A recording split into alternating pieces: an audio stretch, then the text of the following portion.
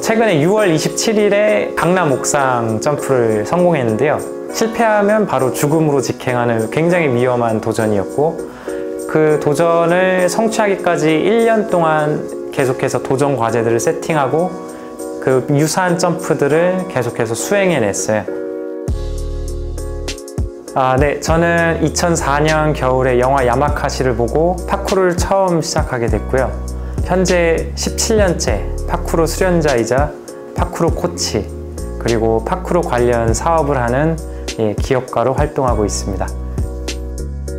네, 초기에 파쿠르가 이제 1980년대 말 프랑스의 파리의 밑에 작은 도시에서 탄생했을 때에는 종교, 인종 갈등이 심했어요. 길거리 파이팅도 심했고, 그런 환경 안에서 자기 자신을 지키고 가족들을, 친구들을 보호하기 위해서 돈이 없는 상황에서 신체를 단련해야 했고, 처음에 첫 아이디어는 어떻게 하면 강인해질 수 있을까? To be strong에서 시작됐습니다.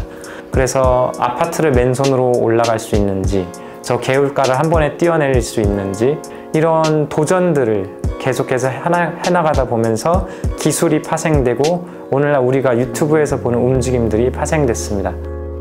제 개인적으로는 해방감이 가장 컸던 것 같아요. 처음에는 파쿠르는 그 기존의 사회가 정해놓은 그 구조 속에서 잠깐 벗어나서 자기 자신대로 자유롭게 움직일 수 있다는 것을 주기 때문에 저는 거기서 해방감과 자유를 느낄 수 있다고 생각합니다. 파쿠르 하기 전에는 우울증도 심했었고 소심했고 컴퓨터 중독도 심했었는데, 파쿠르를 통해서 좋은 사람들을 더 많이 만날 수 있었고 자기 자신에 대한 이해도 깊어질 수 있었어요. 파쿠르가 저한테 준 큰 혜택을 저도 다른 사람들한테 나눌 수 있게 됐고요. 일단은 밖에 나가서 산책부터 하시고요. 그리고 산책을 하면서 눈에 보여지는 사소하게 지나쳤던 도시의 구조물이나 벤치, 의자, 사물들을 한번 상상해 보는 걸 추천해 드려요. 여기서 저거를 어떻게 넘어갈까? 저기서 어떻게 상호작용을 할 수 있을까? 내 몸과. 왜냐면 파쿠르라는 거는 사물과 몸 그리고 마음 사이의 상호작용을 통해서 이루어지거든요. 상상하는 힘이 굉장히 중요해요. 크게 제가 지도하는 방식은 두 가지인데, 하나는 퍼포먼스 트레이닝이랑 하나는 레크레이션 형식의 파쿠르 수업이 있어요. 전자 같은 경우는 진짜 파쿠르의 기술과 실력, 체력을 빠르고 효과적으로, 과학적으로 향상시키고 싶은 사람들을 대상으로 하고요. 또 놀이 형식으로 많이 수업을 기획하는 편이에요. 이 형식 안에서는 주로 굉장히 충격량이 적고 무충격적인 움직임을 주로 다루고, 그래서 막 고된 훈련이나 여러 가지 선수 트레이닝에서 하지 않는 굉장히 사회체육적인 활동들을 주로 이룹니다.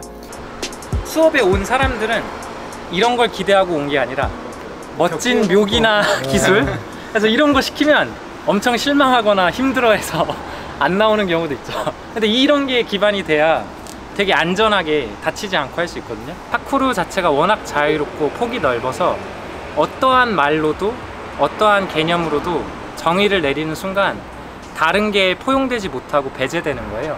그래서 저는 그냥 파쿠르가 불어로 길이란 뜻이거든요. 한자로 표현하면 그냥 도예요, 사실상.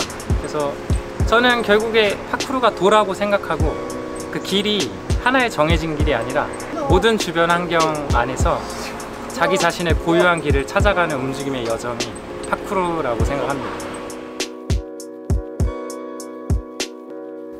젊음은 모호한 곳으로 기꺼이 건너갈 수 있는 힘을 가진 게 젊음이라고 생각합니다.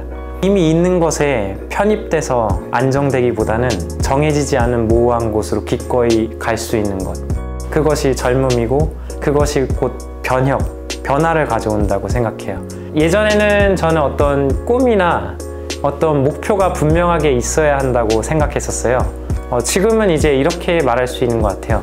그냥 살아있는 것 자체가 삶의 목적이 아닐까?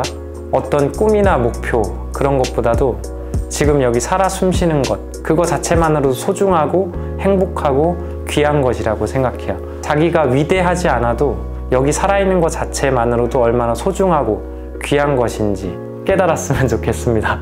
저도 계속해서 그것을 위해서 수련하고 있고요.